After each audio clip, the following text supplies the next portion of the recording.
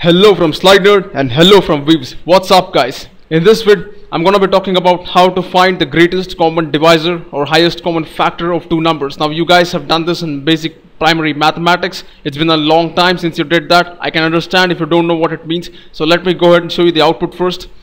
So here I have the output, enter two numbers. I ask the user says 4 and 8, the GCD is gonna be 4. Now if you observe in this case, 8 is a multiple of 4, so in that case the GCD is always a smaller number. Now if you take the two numbers like 9 and 15, the GCD is gonna be 3. So now we are gonna see how this thing works, and let me understand the concept first.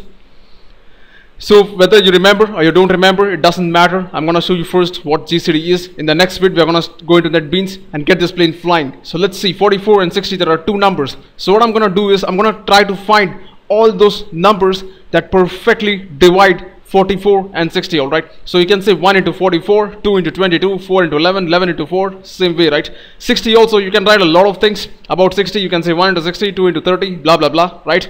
Now if you guys observe in this, there are often some numbers which are common, right? Now if you see this 1 into 44, 1 into 60, if you see the number 1 can divide both 44 and 60, right? Same way you have 2 which divides both 44 and 60. You have 4.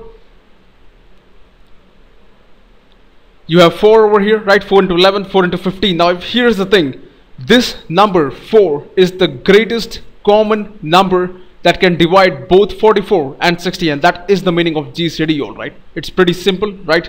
So in the next vid, allow me to go into Netbeans and get this plane flying. In the meantime, if you like what you saw, please subscribe to my channel, comment, let me know what you think about this. Thanks for watching. I'll catch you guys in the next vid.